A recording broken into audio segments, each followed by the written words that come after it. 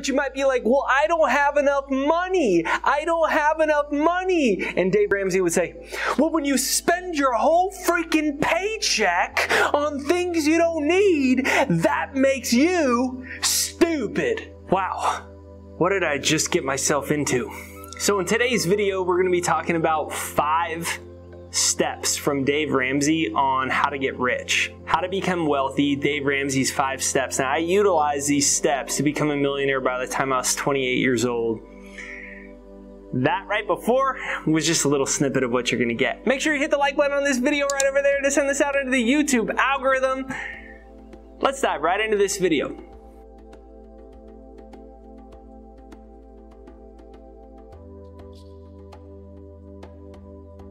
The first step is, in Dave's own voice, you must make a written plan. Nobody ever got rich without trying to do so. Nobody wins at the game of money without a plan, and you're not the exception. And that's the truth. It's an ironic thing that we constantly say to ourselves, and this is what I always did, that I would do things once I got money. I would save once I got money. I would invest once I got money. Once I had some money to freaking spend, then I'd make a budget. And as long as you make the lack of money an excuse, I found that you will always continue to have lack of money as an excuse. And so there's really no excuse in our world, especially when you're on a very strict income level that is the same every single month. There's no excuse to not put a budget together, to not say, this is how much I'm going to spend on my rent or my mortgage. This is how much I'm going to spend on my groceries. This is the 5 things I'm going to cut out of my budget that are frivolous, that are going to free up an extra couple hundred or couple $1,000s every month. Step number 1, make a plan, make a budget, because you can't hit your goal or your target of financial freedom or becoming wealthy unless you first have a plan. Step number 2 is get out of debt, stupid! Right? And that's being facetious in a Dave Ramsey's voice, trying to be an actor. And he says, get out of debt, because the most powerful wealth building strategy that you have, or tool that you have, is your present income.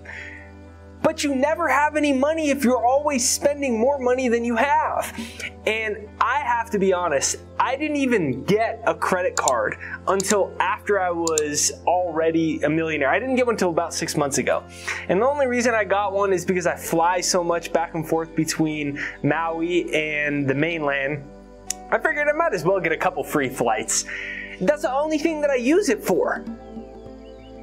So what happened was I decided that I was not going to ever spend money that I didn't have. And I think that especially when you are young and you're trying to start to get ahead financially, the biggest pitfall that I see and that most young people have is because we aren't taught anything really about credit cards and about debt and about money, we think it's harmless when it's not, and it's going to set you back. So this is also one of his first baby steps, is to get out of debt. And the way that he suggests to do it is to start by the things with the highest interest. Start with the things that have the highest interest and get out of debt entirely. And then say to yourself, I will be a lender and not a borrower. But you might be like, well, I don't have enough money. I don't have enough money. And Dave Ramsey would say, well, when you spend your whole freaking paycheck on things you don't need, that makes you stupid. Be a lender, not a borrower. The third step is to spend less than you make. Sounds absolutely rocket scientist level, I know. But that was why I never had any money. And I would take it a step further. Some people spend more than they make. They make $2,000, but they spend $2,500. We just talked about that. We're getting out of debt. But then the next thing is to not only spend less than you make, but substantially less. So if you make $2,000, Do the math. You are never going to get ahead in life if you keep spending $1,500 or $1,800 of it. And you might be like, well, how do I live? Well, you might need to get roommates, or you might need to go live with friends or family for a little while, or you might need to cut out 25% of your other expenses. The reality is, if you do the math, you can't get ahead. You have to spend less than you make. It's just the reality of the situation. You have to spend less than you make. It doesn't matter whether you make $100,000 a month or $1,000 a month. You can't get ahead unless you start doing it. And so the thing that changed my life is I learned that Sir John Templeton, famous investor, he would save 40 to 50% of his income. And I heard that when I had $0 in savings, and I would tell myself, I'll save once I have more money. Yeah, I can do all these principles that Dave talks about. I get it, Dave Ramsey helped a lot of people, but I can't do this because I don't have enough money. I stopped making that as an excuse, and I said I'm going to start saving 40% of my money. And the crazy thing has happened, my income hadn't even increased.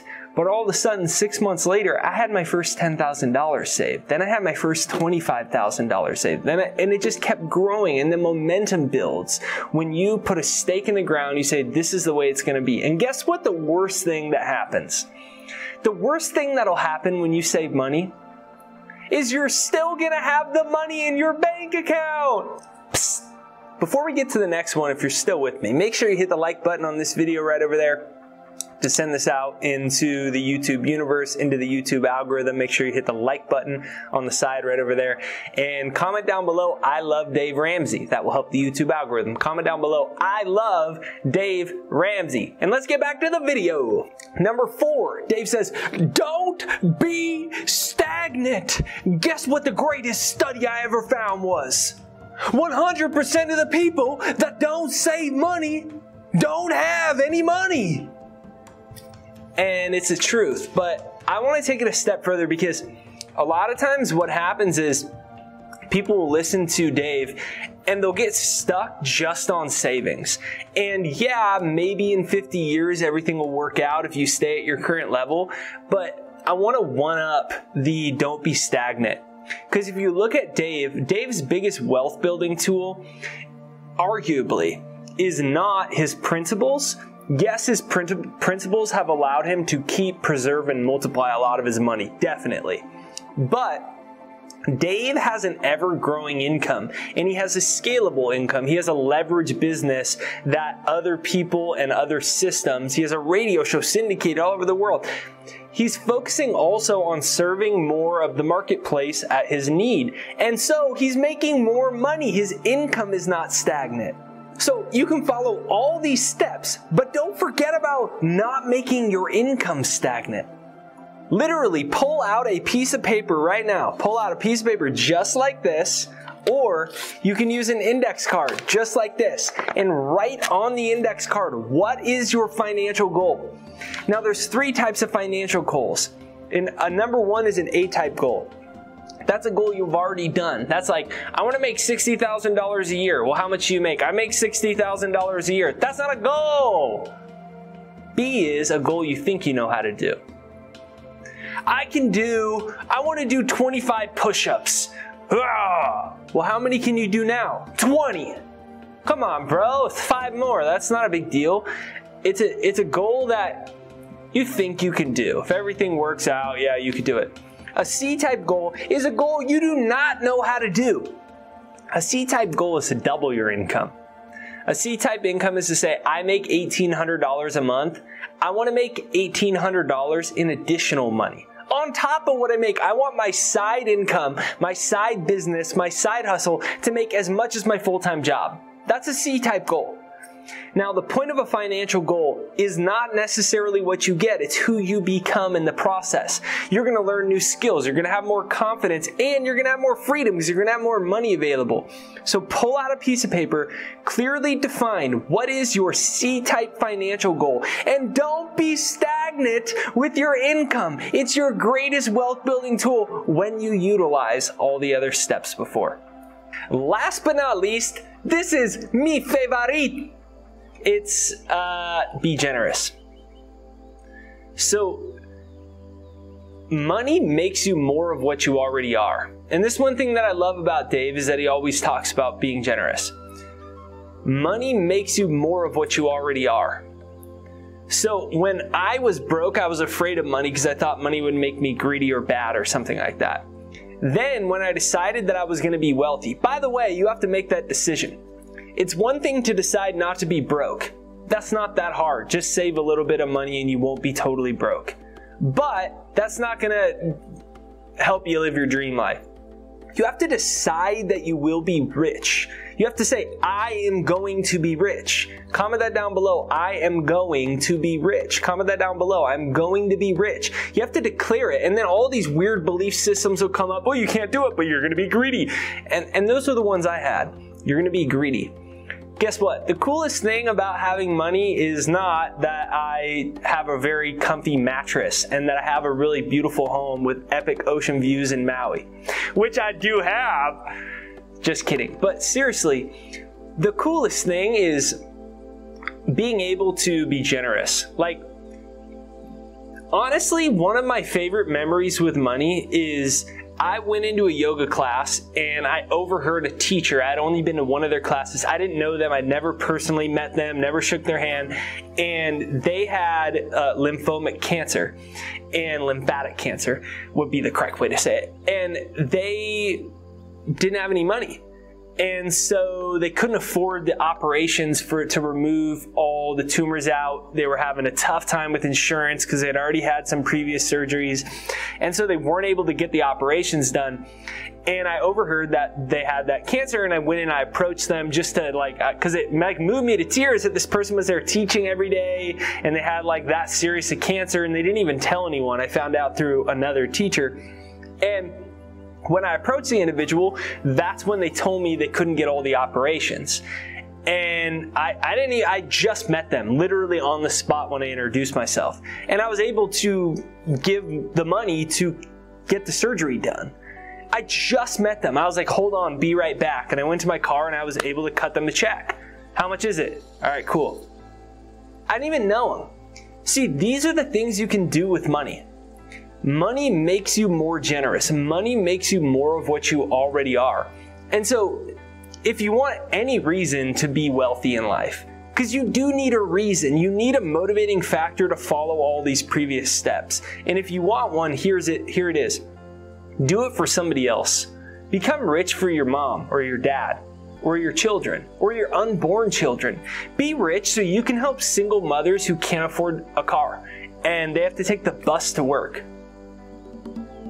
And they have kids that have to get to school. Do it for the single mom who is in an abusive relationship with a nobody that shouldn't be allowed to have kids, but they don't have the money to fight in the court system for 100% custody against an abusive father, and so the custody will get split like 60-40. Do it for them. Get rich enough to get a fund together so you can fund their legal fees. Think about something bigger than yourself and you'll find a motivating factor. So, this is Jake Ducey with JakeDucey.com. Thank you for watching I Love Prosperity. These are Dave Ramsey's 5 steps to becoming wealthy to getting rich. If you dig this, make sure you hit the like button on the side right over there to send this out into the YouTube algorithm. I truly believe that if more people have a positive relationship with money and create a more prosperous life for themselves with more financial freedom, this world will be a better place. Money's the #1 cause of divorce. The stress-related illnesses are higher than ever. I think most of them are probably work and money related. We can change that. And when you hit like on this video, you send this out into the YouTube algorithm so more people see it. If 10 million people see this, I truly believe it will have a huge shift. We need to start to treat money seriously. So make sure you hit the like button to send this out into the YouTube universe so more people see this. And then hit the subscribe button, the bell notification right over there. Bell notification is what notifies you for new videos. Even if you've already subscribed, just double check. Have you actually hit the bell notification? I'm not really sure. And then right there down below is iloveprosperity.com. It's my free success hypnosis that I created to start to grow my income. That's the biggest problem. Grow your income. And if you apply all these other steps of saving and investing and spending less than you make and your income keeps growing, dude, you're going to become very wealthy quickly. And so I created a free success hypnosis to start to reprogram my mind for thoughts of prosperity to grow my income. And it's right there down below. It's iloveprosperity.com, so you can go ahead and check out my free income increasing hypnosis and just let me know what amazing results happen to you when you start to use it. iloveprosperity.com. Have a fantastic day. Thank you for watching this video. I'll talk to you soon.